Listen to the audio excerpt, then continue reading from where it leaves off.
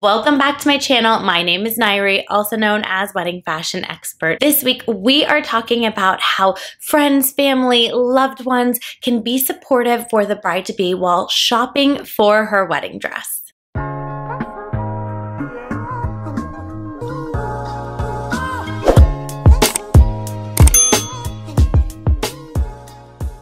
Before we dive into this week's topic, please be sure to subscribe to my channel, give this video a thumbs up, drop a comment below, let me know if there's a particular topic, video you'd like me to create for you.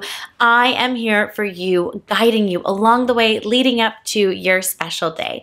For those of you that are new to my channel, welcome. I am so honored that you have found me. I am, of course, a wedding fashion expert, stylist, buyer, wears so many different hats at Lovella Bridal, located in Los Angeles, California. For daily content, please be sure to follow us on Instagram at Lovella Bridal, at Lovella Plus, and at Wedding Fashion Expert. And also be sure to give us a follow on TikTok at Lovella Bridal and at Wedding Fashion Expert as well. This week's topic was inspired by a subscriber. Kara wrote in asking, Nayri, could you do a video on tips for bridesmaids, friends who are going dress shopping with the bride?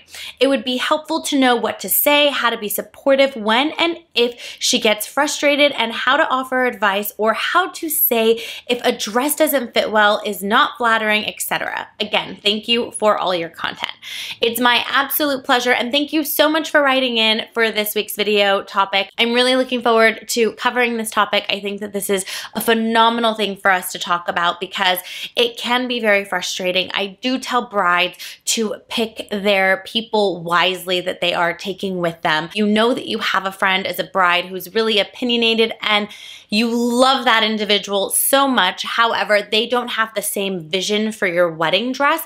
One, you need to frame and set the stage as the bride of, hey, this is what we're doing. This is how it's gonna roll. This is what I'm looking for. I would appreciate it. I know you have opinions. We are not one and the same, right? What I want for my wedding and how you would dress me for my wedding are likely going to be two different things. I want you to come because I want you to be a part of this, but I would love it for you not to talk. So there can be that, right? If you are the bride watching this, set the stage for those who you love that you want to be a part of it, that you know might bring up some maybe triggering comments or triggering moments or impact your decision where you're not fully mentally focused on what it is that you want. If you are a guest that's going to be shopping with the bride and you are watching this, my suggestion to you is first, before you say anything, allow the bride to talk. Oftentimes we know our people so well and we're like, I know this isn't the one, before you even given her a moment to process it. As a bride, when you are in the moment and you're trying these dresses on, it can feel very overwhelming. People often don't consider that the bride often asks their partner before going out for a night out, hey, what do you think of what I'm wearing? And the wedding dress is often something that we want to keep a secret from our partner that we're marrying because we want to surprise them on wedding day. This becomes really challenging for a bride, right? She's thinking, what is my partner going to love on me? Do I love this? I don't know. I'm not used to wearing wedding dresses. This isn't something I do every day. So there's a level of anxiety that they're feeling. And while you get to sit back, relax, enjoy the show, and just have this be a cool experience for you, guests that are shopping with the bride all have a tendency to just blurt out things immediately because it's fun for them and they're excited about it and they want to share their opinion. They want to show the reason why they're there, to be supportive. And if you sit there quietly, maybe that means you're not being supportive. If you are talking all the time and giving opinions and things, even if it's positive, while you're talking, you're not allowing the bride to process information. So instead of giving opinions, my recommendation would be to ask questions, right? So when the bride comes out, you can say, okay, what do you think about this? If you don't love the way something fits, you could ask her, how do you feel about the fit? So maybe don't say your opinion, because what you think and what your opinion is about the fit, maybe that's what she ends up loving about it.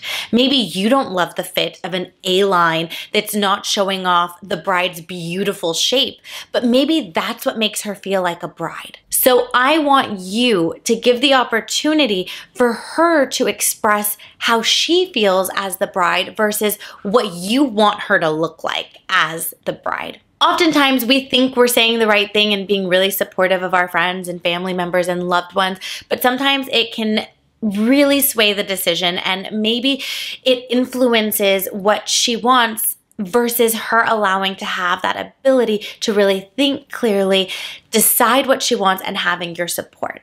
So the main thing I really encourage you to do is to refrain from giving your opinion off the bat and to ask questions based on your opinions. So if we're not loving the fit, you're asking, like I mentioned a moment ago, you are asking, what do you think about the fit? If you don't love the color of it, maybe you're saying, what do you think about this color? And then once she gives her opinion, I'm not saying that you have to agree with everything. Maybe you have a really valid point that the bride hasn't considered yet that is super, super helpful. I just want you to take a step back and not blurt it out right away. You just want to allow her to have a moment to really process what's happening before you start shooting off all the things that you think that I'm sure are going to be very helpful, but you just want to allow that moment to really sink in and settle prior to giving it. Questions are a great way to get to the point without blurting it out and saying it immediately. To address Kara's question about the bride feeling frustrated or maybe upset or angry, oftentimes when we see loved ones that are feeling frustrated, angry, we think the thing that we need to do is to make them feel better, and we rush and we tell them it's okay and that they don't have to feel those things. I encourage you to allow the bride to feel a little bit frustrated. And you're probably thinking, why would you allow her to feel frustrated? Well, she needs to go through that. So instead of saying, no, it's okay, there's no reason for you to be frustrated, open-ended questions again. What part of it is making you frustrated? What is it that I can do to support you here? And sometimes I just tell people like, hey, do you want to be frustrated right now? Like, should I just leave you alone to allow you to have a moment? Because sometimes we just need to release that energy and just let that pass so that we can be open to something new. Oftentimes, sometimes even if we're sharing a story, we don't necessarily want the person's opinion that we're sharing it with. We just want to have a platform to speak and to say it and not really get anything back in return. And other times we are sharing to help solve a problem. So oftentimes when people are sharing things with me or I notice that they're getting frustrated, the first thing I say is, do you want to talk about it? Do you want to work this out? Or do you just want a moment to sit in your emotions? Number one. Number two, do you want to just talk about it without my feedback, or would you like me to give you feedback? Do you want me to help you solve a problem, or do you just want to sit in this and just share your problem with me right now? Both things are perfectly fine, right? You need to meet everybody where they are. Oftentimes we are in a completely different mental space than anybody else around us. So if you're there to be supportive and helpful, you need to get on the same level as the bride.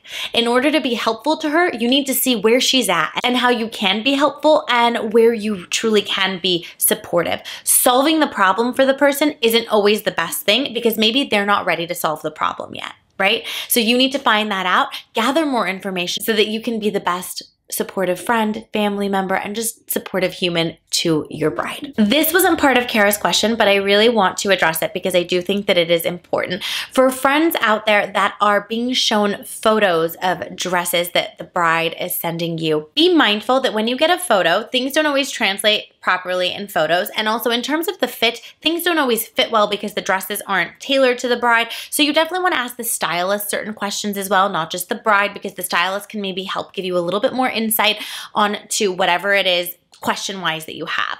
But when you receive a photo and the bride is asking you an opinion about something in a photo, just be mindful. There has been a back end and there's a process of elimination that has happened that has gotten the bride to the dress that she's currently in.